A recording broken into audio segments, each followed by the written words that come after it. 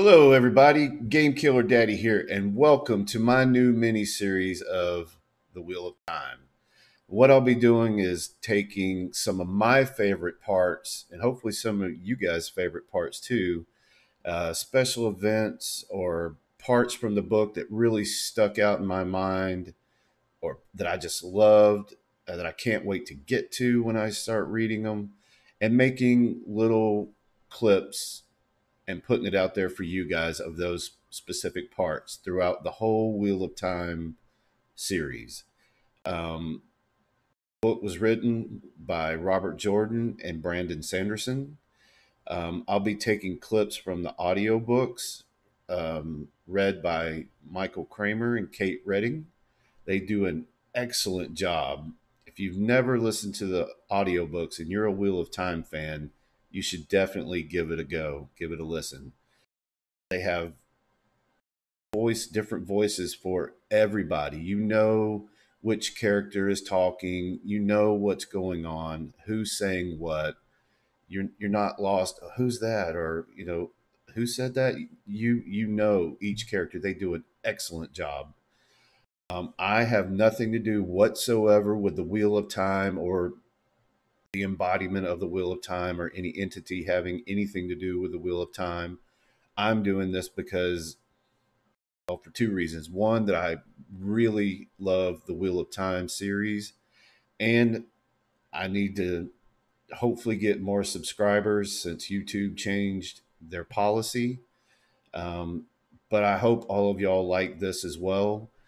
If there's anybody out there that likes to draw Wheel of Time stuff, I'll leave an email down in the description that you can send it to. Just put in the subject, what it's about or which character it is: Lan, Nynaeve, Rand, Cadswain, anything. That way, if I'm doing a special clip on, a certain character, I can go and quickly find any artwork you guys send for that character or event. And if there's a special part from any of the books that you guys would like me to get to first or like me to do, please leave a comment down below. Let me know. I'll be happy to do it. I may even say, hey, this is for so-and-so. So please hit that subscribe button. It really helps us out. If you like the videos or audio video clips, give it a thumbs up and hit that little bell so you'll be alerted the next time I put out one of these or anything else put out by the Game Killers. And thank you for all your support.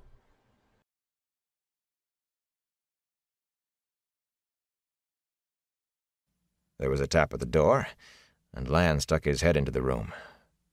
"Say your goodbyes quickly, sheepherder, and come. There may be trouble." "Trouble?" Rand said, and the warder growled at him impatiently. "Just hurry." Hastily, Rand snatched up his cloak. He started to undo the sword belt, but Tam spoke up. "Keep it. You will probably have more need of it than I, though the light willing, neither of us will. Take care, lad. You hear?" Ignoring Lan's continued growls, Rand bent to grab Tam in a hug. "I will come back. I promise you that." "Of course you will," Tam laughed. He returned the hug weakly and ended by patting Rand on the back. "I know that.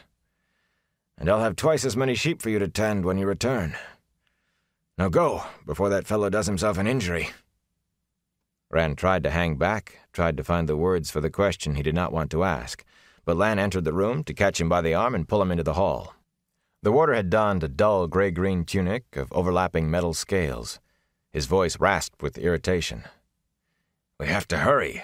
Don't you understand the word trouble?" Outside the room, Matt waited, cloaked and coated, and carrying his bow. A quiver hung at his waist. He was rocking anxiously on his heels, and he kept glancing off toward the stairs with what seemed to be equal parts impatience and fear. "This isn't much like the stories, Rand, is it?" he said hoarsely.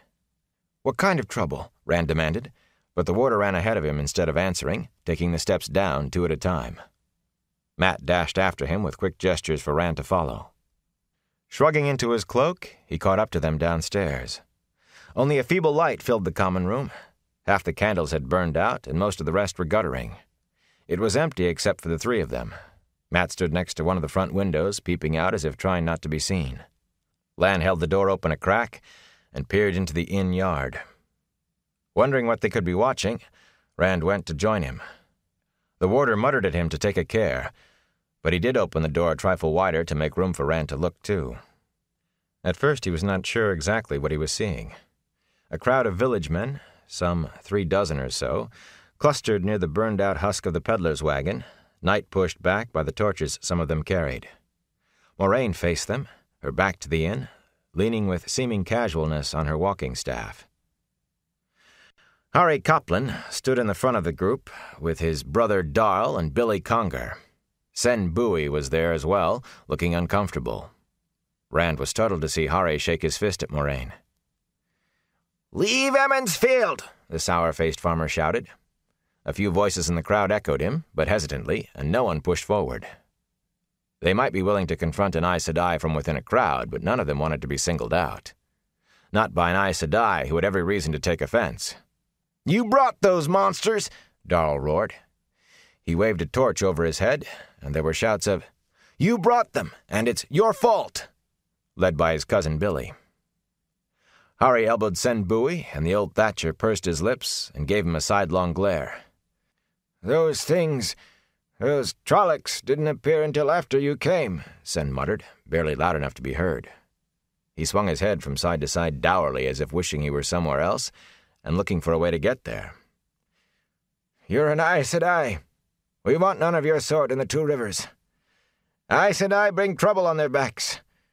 If you stay, you will only bring more." His speech brought no response from the gathered villagers, and Harry scowled in frustration.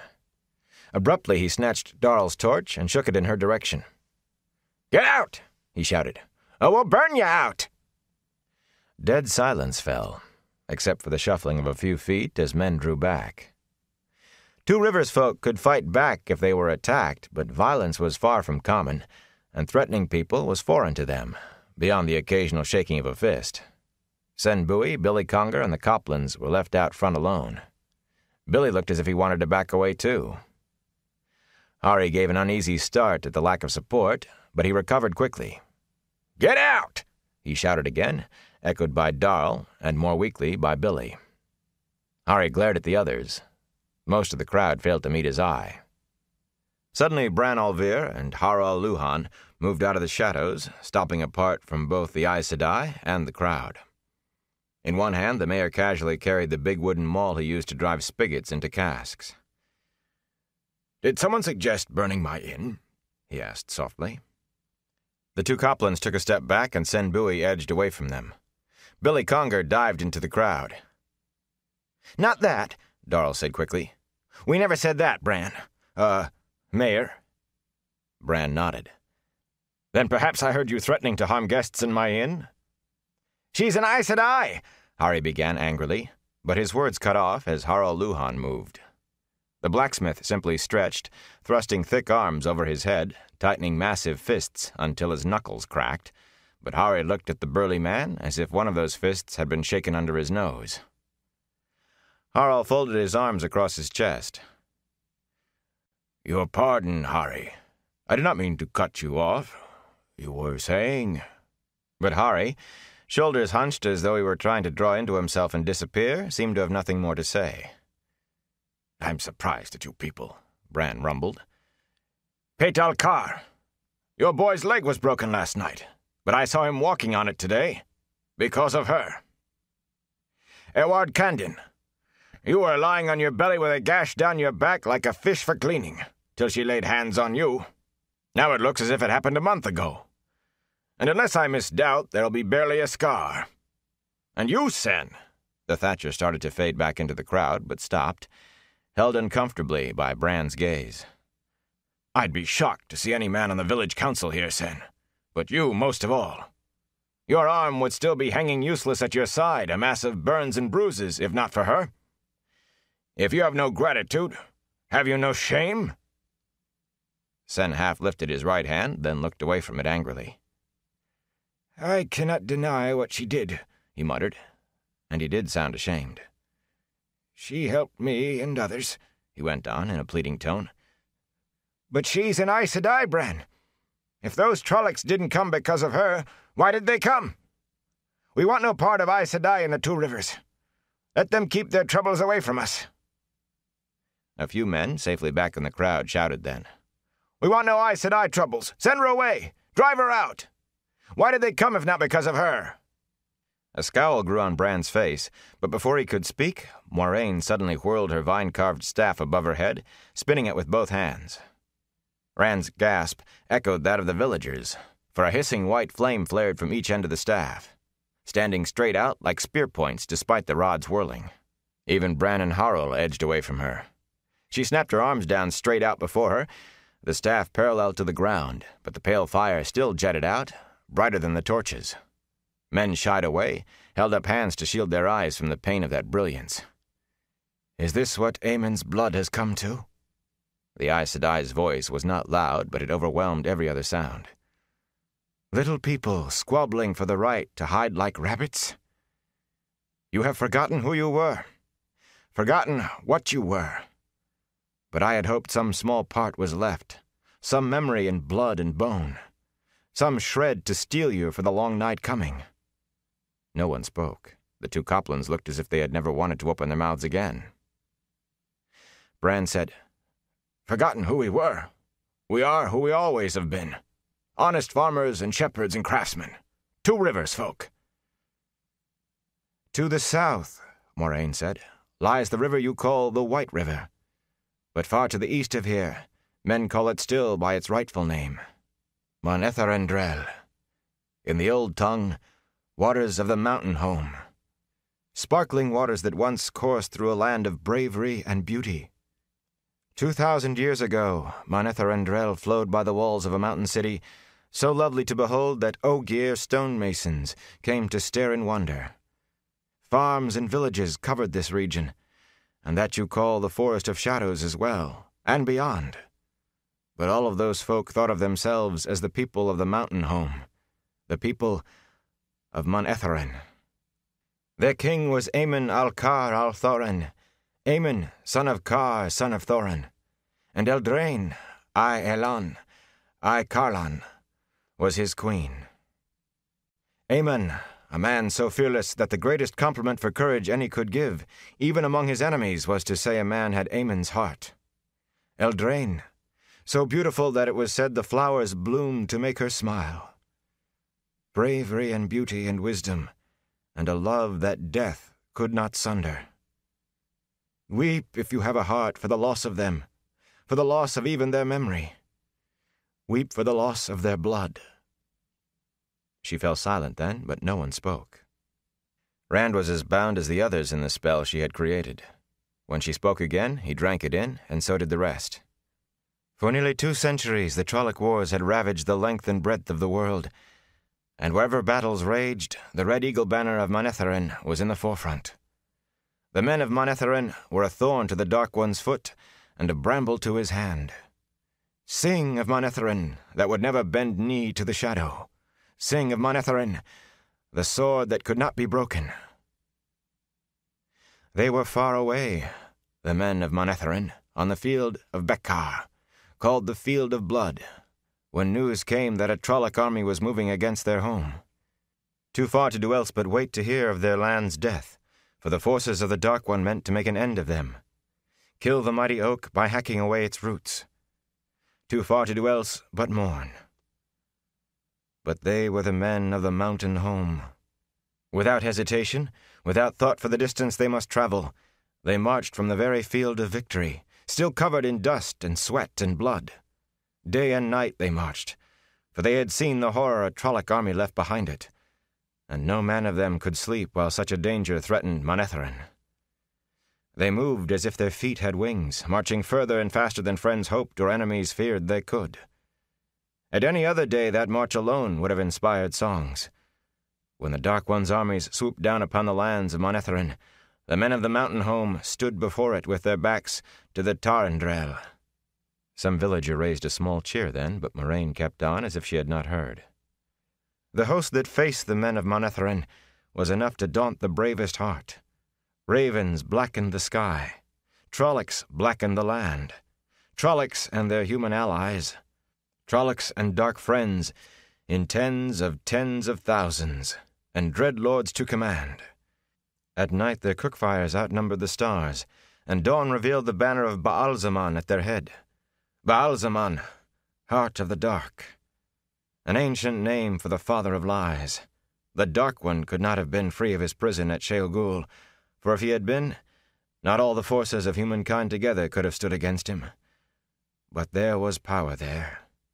Dread lords, and some evil that made that light-destroying banner seem no more than right, and sent a chill into the souls of men who faced it. Yet they knew what they must do. Their homeland lay just across the river. They must keep that host and the power with it from the mountain home. Aemon had sent out messengers. Aid was promised if they could hold for but 3 days at the Tarandrel. Hold for 3 days against odds that should overwhelm them in the first hour. Yet somehow, through bloody assault and desperate defense, they held through an hour, and the second hour, and the third.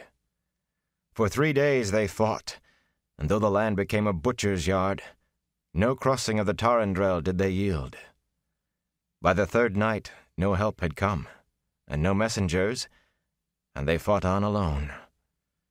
For 6 days, for 9, and on the 10th day, Aemon knew the bitter taste of betrayal. No help was coming, and they could hold the river crossings no more. "Where did they go?" Hari demanded. Torch fires flickered in the chill night breeze, but no one made a move to draw a cloak tighter. Aemon crossed the Tarandrel, Moiraine told them, destroying the bridges behind him, and he sent word throughout his land for the people to flee, for he knew the powers with the Trolloc horde would find a way to bring it across the river. Even as the word went out, the Trolloc crossing began, and the soldiers of Manetheren took up the fight again, to buy with their lives what hours they could for their people to escape. From the city of Manetheren, Eldraine organized the flight of her people into the deepest forests and the fastness of the mountains. But some did not flee. First in a trickle, then in a river, then a flood, men went not to safety, but to join the army fighting for their land. Shepherds with bows and farmers with pitchforks, and woodsmen with axes. Women went too, shouldering what weapons they could find and marching side by side with their men. No one made that journey who did not know they would never return. But it was their land. It had been their fathers', and it would be their children's. And they went to pay the price of it. Not a step of ground was given up until it was soaked in blood. But at the last, the army of Manetheren was driven back. Back to here. To this place you now call Emond's Field, and here the Trolloc hordes surrounded them. Her voice held the sound of cold tears. Trolloc dead and the corpses of human renegades piled up in mounds, but always more scrambled over those charnel heaps in waves of death that had no end. There could be but one finish. No man or woman who had stood beneath the banner of the Red Eagle at that day's dawning still lived when night fell. The sword that could not be broken was shattered. In the mountains of mist, alone in the emptied city of Manetheren, Eldraine felt Aemon die, and her heart died with him. And where her heart had been was left only a thirst for vengeance. Vengeance for her love. Vengeance for her people and her land. Driven by grief, she reached out to the true source and hurled the one power at the Trolloc army. And there the Dreadlords died wherever they stood, whether in their secret councils or exhorting their soldiers. In the passing of a breath, the Dreadlords and the generals of the Dark One's host burst into flame. Fire consumed their bodies, and terror consumed their just victorious army. Now they ran like beasts before a wildfire in the forest, with no thought for anything but escape. North and south they fled. Thousands drowned attempting to cross the Tarandrel without the aid of the Dreadlords, and at the Manetheren they tore down the bridges in their fright at what might be following them. Where they found people, they slew and burned, but to flee was the need that gripped them. Until at last, no one of them remained in the lands of Manetheren. They were dispersed like dust before the whirlwind, The final vengeance came more slowly, but it came. When they were hunted down by other peoples, by other armies in other lands, none was left alive of those who did murder at Amon's Field. But the price was high for Manetheren. Eldraine had drawn to herself more of the one power than any human could ever hope to wield unaided. As the enemy generals died, so did she die, and the fires that consumed her consumed the empty city of Manetheren, even the stones of it, down to the living rock of the mountains. Yet the people had been saved. Nothing was left of their farms, their villages, or their great city. Some would say there was nothing left for them, nothing but to flee to other lands, where they could begin anew. They did not say so. They had paid such a price in blood and hope for their land as had never been paid before, and now they were bound to that soil by ties stronger than steel. Other wars would rack them in years to come, until at last their corner of the world was forgotten, and at last they had forgotten wars and the ways of war. Never again did Manetheren rise. Its soaring spires and splashing fountains became as a dream that slowly faded from the minds of its people. But they and their children, and their children's children, held the land that was theirs. They held it when the long centuries had washed the why of it from their memories. They held it until today there is you. Weep for Manetheren. Weep for what is lost forever.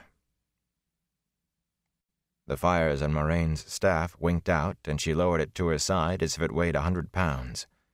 For a long moment, the moan of the wind was the only sound. Then Pate Alcar shouldered past the Coplans.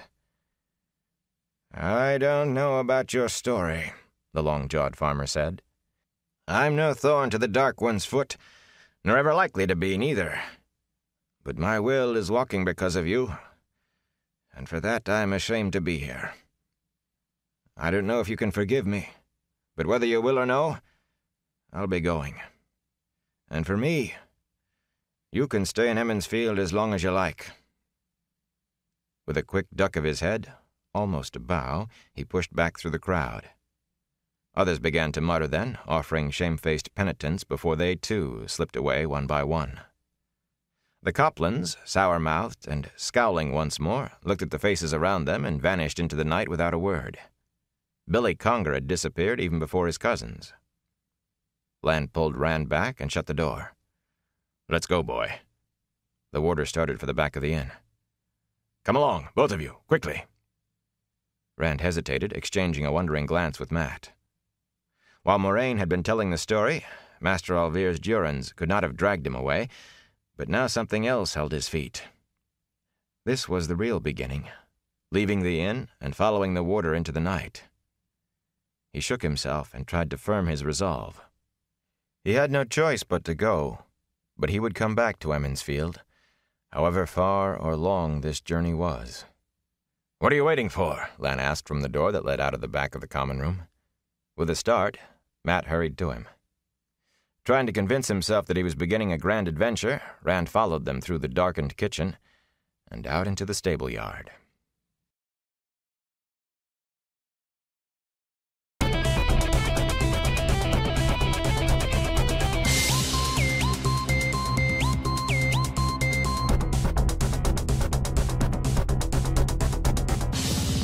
GameKillerzCrew.